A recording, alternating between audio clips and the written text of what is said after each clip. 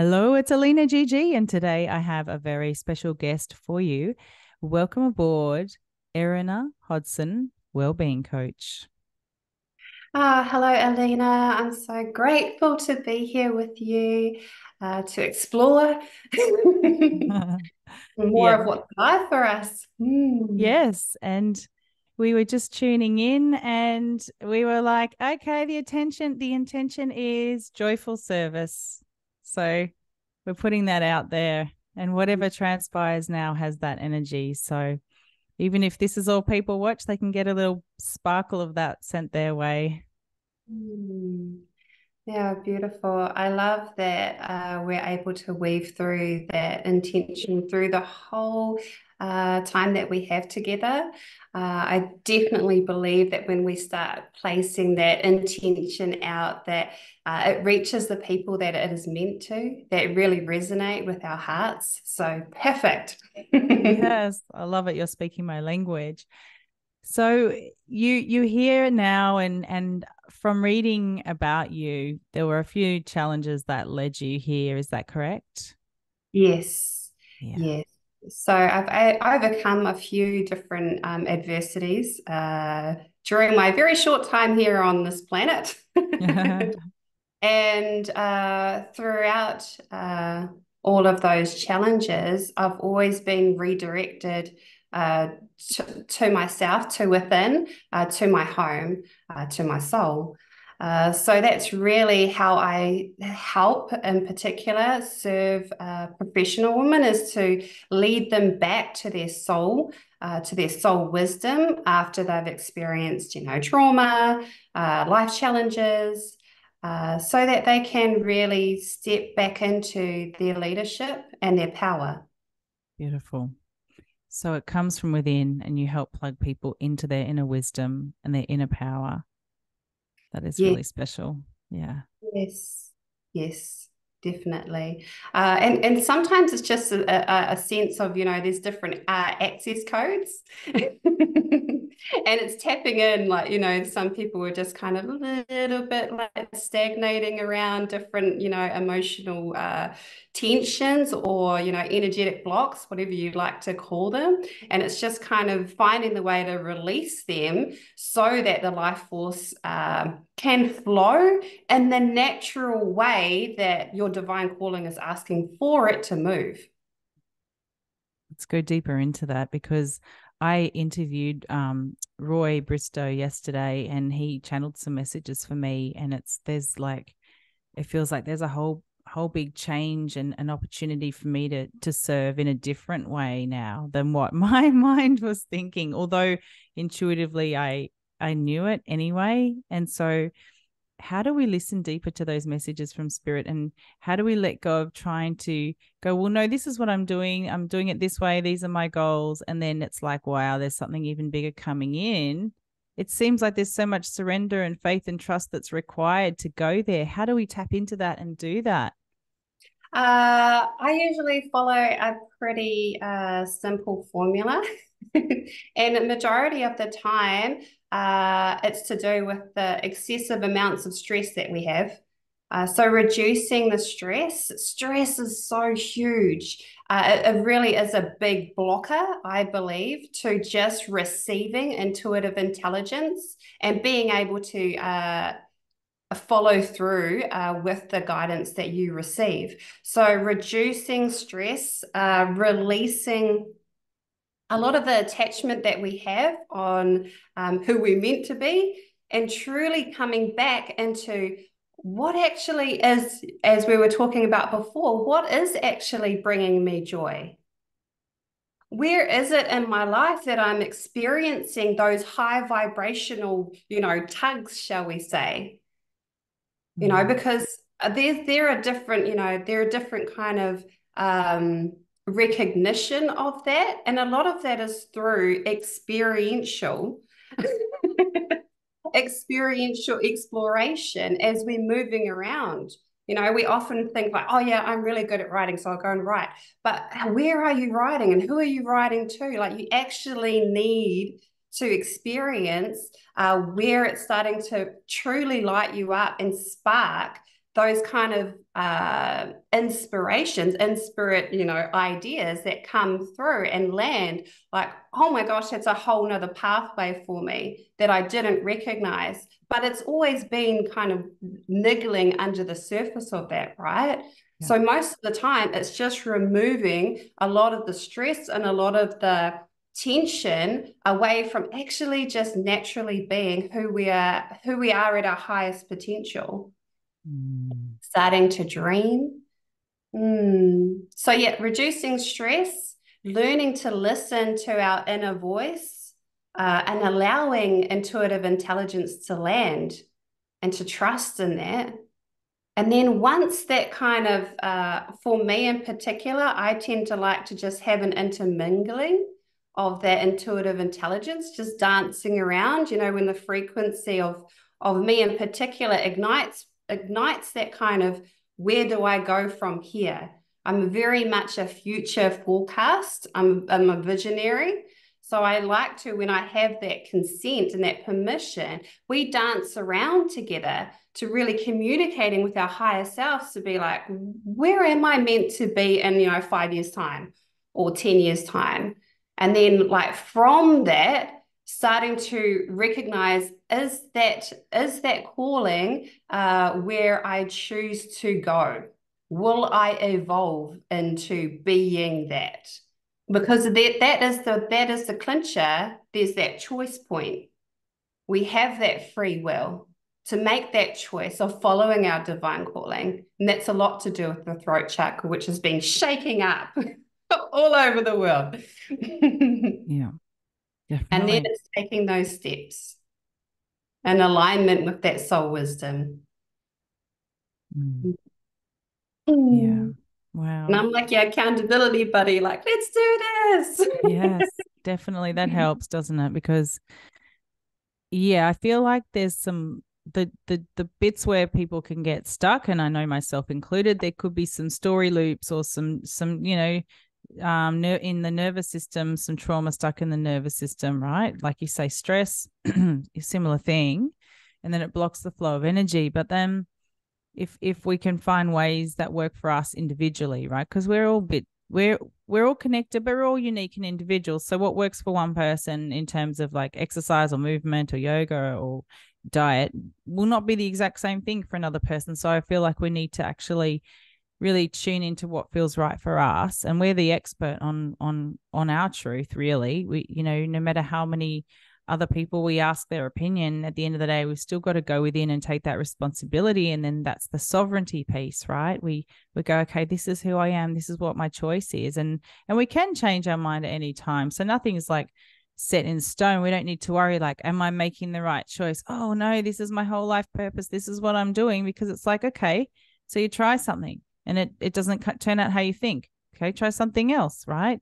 There's just so much, that removes a layer of pressure, doesn't it? If you can just give yourself permission to, like you said, dance and play with the energy and the messages, then it's something that's more fluid, right? And and definitely when you're exploring and you're in that exploration stage, but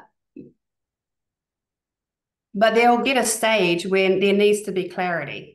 There does need to be clarity. You do need to kind of dig down and be like, okay, this is the vision, and it changes, but in this moment, what's alive for me is that, for me in particular, let's just use me as an example. I see multiple houses that cater for people in all different ways with different cares and different modalities, 3 of them. And so who do I need to be to help that vision become a reality, right? And then that's when we start going down, okay, because when we have that clarity and we have those details, it's sending out that vibration to say, what is a match for that? And it starts to align everything around like a jigsaw, right? If we're manifesting, then we're aligning and moving the energy around so that it can be. So there's the kind of exploring, and then there is actually we need to get some kind of clarity and a vision, nut out all the details, and that's when it can get like, oh, wait on, like if I'm committing to this, then I actually need to step in, and that's that transition point when I'm talking about yes, that's that choice point when you're like, am I going to move? Am I going to evolve? Am I okay to be this future self? Does that Mm. make sense? It does. It's yeah, and it's probably the highest vision, right? So it's like, well, why wouldn't we want to fulfill our potential and become our highest self? Well, I mean, along the way, there's probably um yeah, I mean, there could be sort of like reasons why, some people might not feel safe to be seen or safe to express, or imposter syndrome, or like I said, that nervous system flight or fright. People, if they're stuck in that loop. So what Mhm. other things do you see that hold people back, and then how do they get over it? I mean, like, how do they use that as a force to propel them forward rather than hold them back, is what I want to say. I feel a lot has to do with knowledge and awareness. How you were talking about, the trauma responses. Those are the things that I really delve into in my individual sessions in particular, is around what is happening with the mind-body connection, so that you have clarity on that. Once you have clarity on that, then you recognize that there's a pattern then, and that's when you can actually create the change to make a new pattern, and to let that kind of resolve itself through awareness and through majority of the time. When I was talking to you before about reducing the stress, that means that we can receive. And when we receive, we will actually have intuitive nudges that will tell us what resources we need, what strategies we need, what people we need to see, where we need to be able to move away from that distorted vibration. So we're constantly like moving away these distortions and these disturbances in alignment with our vision. Mm. Yeah, it's all energy, it's all frequency. And yeah, because then I heard this thing yesterday, like the dreams that are real chase you back. The dreams you chase that are meant for you, that are real, they're going to chase you back, and then the universe is going to meet you halfway, right? Yeah, like that beautiful that reminds me of the beautiful saying, what you are seeking is seeking you. Yeah. Yeah, definitely. And we can, I mean, that's really why I love to kind of delve into the individual responses that we have as life goes, because a lot of this is unconscious. A lot of those, erroneous beliefs that we've built into our filing cabinets and our minds. Where did they come from? From the ages of like 0 to 8.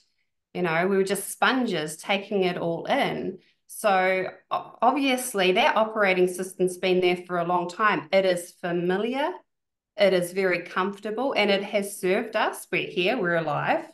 But it's when we start to stretch that other things start to flare up. Those kind of things about imposter syndrome, or, people seeing us in a different way. Because as you move along, if you accept that that is, the highest potential for this timeline, is that, there is going to be inner changes, and that's going to be reflected in the outer reality. So of course, the perhaps the people that you were associated with before needs to change. And that can be the place that you used to work needs to change. It's not in alignment.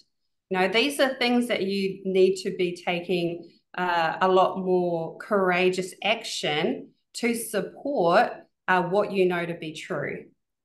Yeah.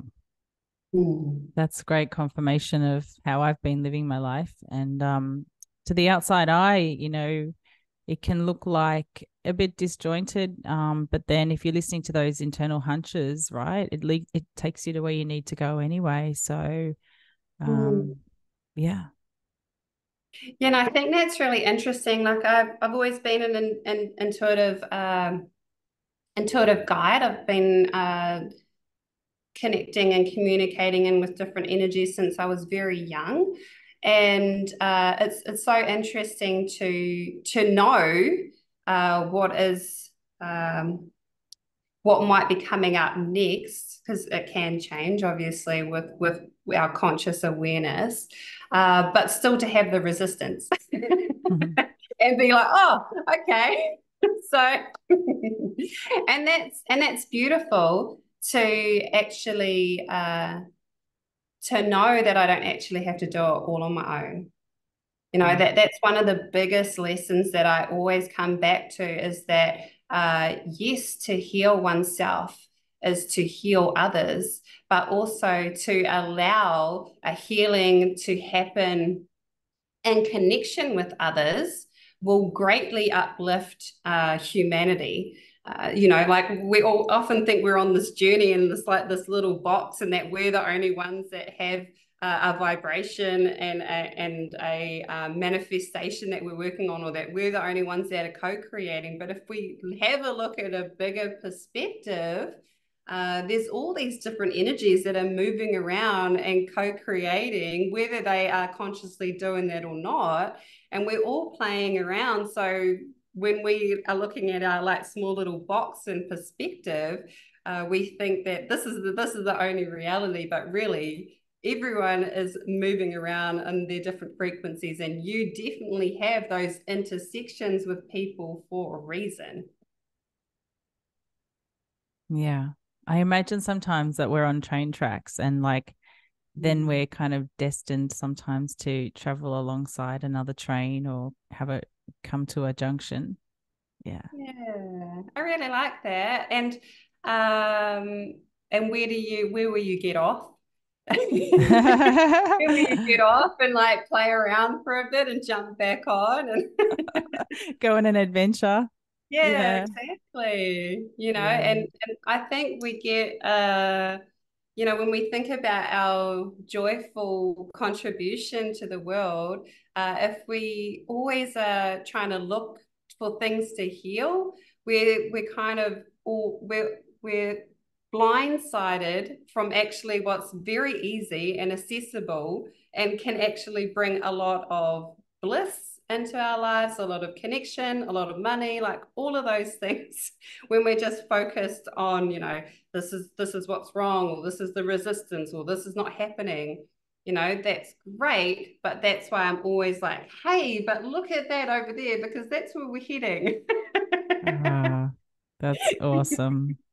That's such a good little reminder, isn't it? Like we can allow ease and grace into our lives as we co-create with the divine. Yes, definitely. And I mean, that's not from somebody that's had like an easy life. I've definitely been through a lot of different traumatic experiences in life. And that they haven't been easy, or like they haven't. I mean, life has been quite challenging and hard, and it has made a difference to switch around that perspective of life of the challenges, the life challenges, and the murky kind of unravelings that happen in distorted relationships, and those yucky environments, toxic kind of environments. They can hold a lot of wisdom as well. We're often looking like, oh, it's black and white. But if we look at it like a package, and we look at it like it's on a shelf and that we can see through it, there's parts of that we can pick out that can help us in our growth. There's parts of it that gave us a lot of wisdom. There's parts of it that we can share with others as medicine to help them on their journey as well. So it's kind of just like looking at things from a different different angles. I love it. It's fantastic. Like it's all about perspective, isn't it? Right. So it's just the old, glass half empty, glass half full. Like that's the most basic, visual of this principle. And it's like, okay, well, you could really apply that to everything in your life and everything that's made us who we are, right? And what's helped us become stronger and appreciate joy and light and love and ease when it's here, because we've experienced a contrast to compare it to. And so it's almost like now life is sweeter. I value it more. I can, that it's, yeah, I'm really want to taste my food and breathe in the air and swim in the sea and feel that energy of the ocean all around me. Yeah, definitely. Yeah, I approach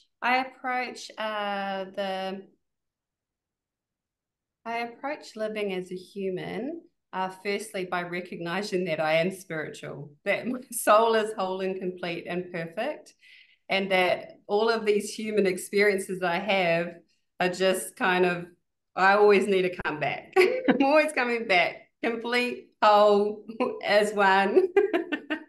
And it's a bit of a, it is always, for me, I always kind of approach it as a bit of a play and a bit of a game and a bit of a dance and a bit of a, oh, okay, this has come.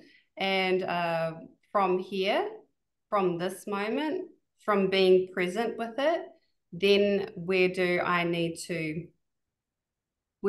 move? Or where do I need to sink into a specific state of being? Like from the present moment is like, that's when all of the things are possible. But also, that is your choice point. And it's coming back. That's when I'm always like coming back. Yes. Reducing your stress. Yes. Learning about grounding. Yes. Learning about being in your own body so that you can receive. Wow. And then what are some of the techniques you do to help people ground? The things that I do to help people to ground, I like to use the breath and the body. Majority of the time, I really enjoy moving the energy down, down, down through the root chakra, down, down, down into the center of the heart. I've been doing that a lot in my energetics training at the moment. It's been really beautiful to ground every day. And I, if you, everyone's like, oh, just put your feet on the floor and allow the roots to flow down into Mother Earth. But what I really like to do is, I can't show you, but if you think about the heel of your foot, and if you slowly, slowly, slowly rock it, rock it, rock it, and feel the pressure of the floor underneath your feet until you get to your toes, and then moving it all the way back again so that you can feel every inch of the sole of your feet on the ground. There's really an absorption of your focus and concentration onto that area. And then you'll be able to notice these are my feet and they are on the ground and I am stable. So that's one of the ones that I use quite a lot, particularly for those that have experienced panic attacks. If you're very panicky or if you're very flighty, that will really help to center you right into that, into your body, into that space, and into the floor itself. So it's very physical, and it actually occupies a lot of that. Oh, what's going to happen? It really just goes. Actually, this is all that we need to concentrate on right now. And I like doing that one particularly when I'm out in public, because it's not something that you can see, but it's something that you can sense, and that you know exactly where you are. You have a place to stand. Yeah, that's great. Thank you for Yeah. sharing that one. And so the way you work, do you also have guides that communicate with you? Can you want to share Uh, about them? yes, I have guides that come through. Different guides come through at different stages of my life. I've had my ancestors with me since birth. So I have my spirit family. They come through in dreams. They show me a lot around like soul contracts and a remembering of the connection with your like soul group. And I also have a lot of animal guides that come through. One of my spirit animals my power animal is a Pegasus. So that kind of, I play the crystal sound bowls. So I'll often have Pegasus just flying around to support, whatever the intention is of that session. I also have celestial beings coming through. One in particular that came through in the beginning of the year around March was in this beautiful visualization I had with another powerful mentor. And I came and met a traveler that had a portal on their staff. They were holding a staff and they had this portal. And it was all in traveler's clothes. And he was like a galactic being of light. And he was preparing me for my journey home. And I wasn't planning on going anywhere. I had no plans on leaving the country or even traveling like to a different destination. And I think a week later, I was invited to go back to New Zealand, back to my homeland, to visit my parents. That I hadn't traveled there for about 8 years or so. And my whole family went. Every single person went back to reunite together. And when I stood on the land, I just had this immense sense of deeper trust in my belonging. And I feel like my traveler guide really supported me to make that transition to say yes, actually just to say yes, because I was invited. So I needed to be like, is this right for me? And he was just like so powerful in saying like, you've traveled like galaxies, you've traveled through time, you've traveled, all these different places. Like this is only going like 3 hours. You're good to go. You're good to go. So that kind of strength, because I had a lot of traumatic experiences, particularly in New Zealand when I was growing up. So I hadn't had a lot of association, like a lot of loving association with my homeland. So going back and literally feeling the presence of my tribe when I was in, very spiritually significant places. That just brought tears to my eyes of just beautiful remembrance and acknowledgement that, I'm never alone. So yeah, a lot of when I'm in sessions with people, a lot of their guides will come in. We'll invite their guides in different energies. I like to work in particular over the last few years. I've been working with the divine feminine energies, different goddesses, and I don't see them as apart from us. I see them as there are aspects of them within us, and if we ignited that, if we explored that, if we investigated that, how can that help us to remember who we are? That is so powerful. I love that question. My gosh. Yeah, I was just tuning into that as you were speaking into that. How can people connect more with that divine feminine energy? Oh, less doing, more being. Yeah, beautiful. Yep. So Yep. I really encourage a more connection in with your heart. So even just breathing in through the heart and out through the heart, and allowing yourself to ask yourself questions without doing anything, without wanting a specific answer. Who am I? Who am I? Who am I? Who am I? How can I best serve today? If you want to get really specific, what is the next action that is in alignment with my heart? Oh, And listen, like these are things that you can do in 5 minutes in the morning. Stop, get up, go to the bathroom, eliminate everything, get all clear, and then come back, sit on your bed or in the lotus position, and just start to breathe in and out through the heart space, through the heart chakra, connecting in with the core soft essence of you. And close your eyes. It's a lot easier, internalizing, shutting out the distractions of the world around you. And then asking yourself the question, how does my heart feel today?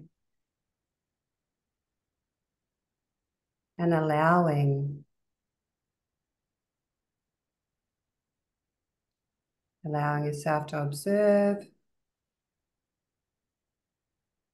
allowing yourself to receive, and then starting to walk into your heart deeper and deeper and deeper.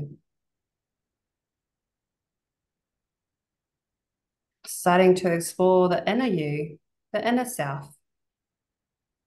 And you can just pop in different questions as you walk deeper and deeper into your heart. Who am I? How can I best serve today?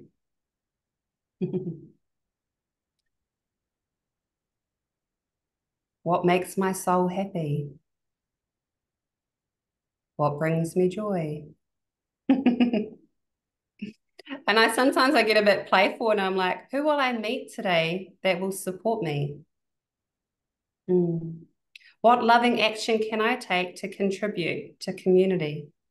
So you can play around with all these different, and a lot of the times, we think, oh, there's got to be some kind of structure. We've got to ask these certain questions.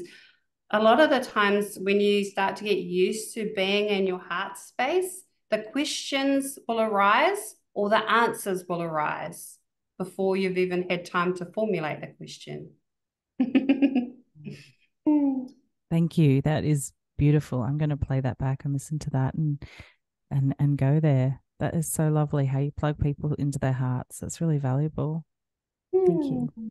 Yeah. Thank you for you showing up so authentically, so in such joy. Yeah, it's been a lot of fun. So how can people come and work with you, Erena? Oh, come and find me. Yeah, how can they come and Yes. find you? Come and find me at lanternholistics.com. Uh, there are different ways to play and dance with my soul. That is either in energy healing sessions, where we do a lot of emotional clearing. Those are beautiful to have a bit of a taste tester with me. And in my longer journeys, these are really where the full force of my service really comes through, is in my trauma recovery long-term healing pathways. I usually work with professional women or mums in business, supporting them to recover their leadership power. So a lot of that has to do with learning about trauma responses, releasing traumatic energy, reduction of stress, and deep love for self, learning all the different practices, and not the ones that are going to take you 5 million years, but the actual tools that you can implement on the go. Creating more boundaries so that you can step into your power and move in alignment with your highest calling, your highest potential, and being super clear on what that is. That's really it. That's my main genius, is actually giving you a lot of clarity on your future.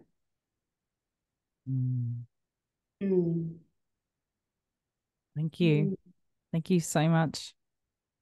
Mm. Is there anything else you'd love to share before you float off? I just wanted to share that if you are listening and you're like, oh, I don't know if I'm intuitive or if I have any, innate wisdom or anything like that, everyone, I absolutely believe that everyone has intuitive intelligence, is able to access extra physical sensory information, sensory data. And it's really about learning about how you receive best, and you can unlock more of the either the senses, the sights, what do you call it, the felt sense, the knowing, the different ways that it might show up through hearing. All of those things can be tapped into, and you have the power to do that. Hmm. So I Beautiful. just wanted to clear that up in case everyone was like, oh, I'm not sure if I have that. And Mm. I'm like, yes, you do. Everyone does. Yeah. And it is just some people really devote their whole lives to learning more about all the different parts of it, and then, spread that joy of how to guide people to that, which is what I love to do. Or you're just picking up on these intuitive intelligences so that you can continue to live your life really well and move in that version of success that you have. I'm very, very, very passionate about allowing people to grow into their version of success rather than like what I see. That's why it's a play and an intermingle. But yes, very, very happy and joyful to be able to be of service. Mm. Beautiful. Thank Mm. you. We have a beautiful day. You too.